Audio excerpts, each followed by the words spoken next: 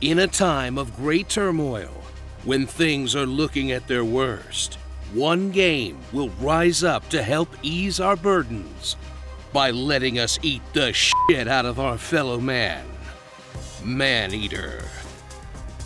Discover the spiritual successor to the great ideas and flawed execution of 2006's Jaws Unleashed, as Tripwire brings you an absolutely standard run-of-the-mill open-world action RPG, with the slight twist that it all takes place underwater, and you are a giant shark, meaning your only real way of interacting with anything is to either eat or slam your body into it, which makes it pretty amazing that it's still more fun than 90% of its competitors.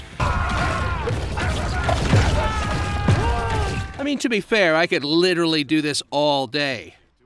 Experience the almost total lack of a story in Maneater, where your only motivation is your ceaseless animal lust for flesh, and the only semblance of a narrative is a loose documentary frame story about the world's most Cajun stereotype and his disappointing fail son.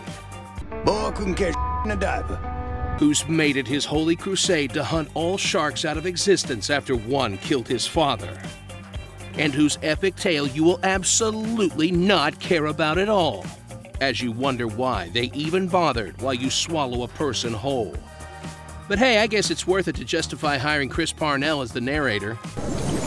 Pulling off a successful casino heist is made even harder when you drive off the road into the ocean and drown. Also, where's my GTA-style fish radio? How are you not gonna have the Hall & Oates Maneater song in this game?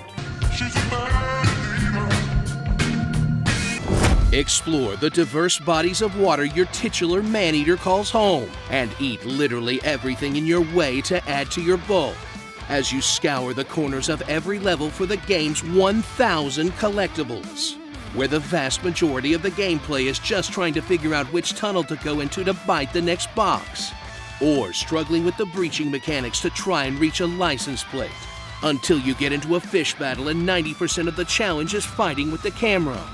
Then, eat enough people to call out the shark hunters, where you'll just repeatedly smash into their boats while hammering on the dodge button, until you either end up with an upgrade or get bored and get away easily, all while watching the frame rate drop to single digits on consoles, in gameplay that's basically Echo the Dolphin mixed with the Test Your Might minigame from Mortal Kombat.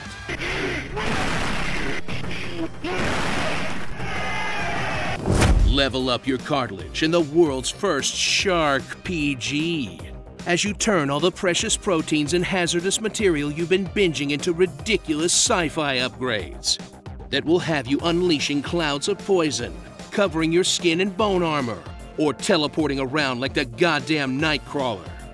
In a system that transforms the game from one where you have to pay careful attention to what part of the food chain you're on, to an absolute power fantasy where you destroy massive ships without your health bar ever dropping. Which might seem like a problem, but honestly, did you really want your game about being a shark realistic, or did you want to taser a sperm whale? Yeah, no, I'm 100% fine with this. So strap on that harpoon and get ready for the real Shark Week, as you leave your earthly troubles behind and become a prehistoric predator with a brain that looks like ovaries, in a unique title that's pretty much the definition of a B game. And in a world of multi-million-dollar disappointments, maybe some fresh blood is exactly what we need. Starring Prawn Stars, Are You Winning, Son? Cyril Figgis, and Deadly Shark doo-doo-doo-doo-doo, Deadly Shark doo-doo-doo-doo, Shark Assassins Creek, Jaw Holla. I think the poet Ladies Love Cool James put it best. Tell us what you'd like to hear in my honest voice in the comments below. Tambourine of Shame, Bell of Shame. I see you're a man of culture as well. I am Charlotte, we now be Woody a window. You want stars? I'll give you stars. When you poop in your dreams, you poop for real.